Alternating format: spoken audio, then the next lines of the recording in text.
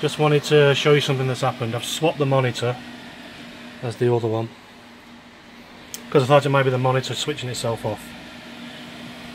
Swap the monitors over and you can hear something in the PC's gone bonkers. I think it's the fans on the graphics card. So my current theory is that the graphics card's overheating.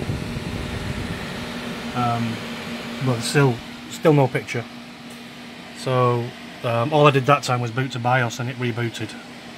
I managed to get the BIOS picture on there, so I'm going to swap it out for that 580. We'll see what happens. See you in a bit.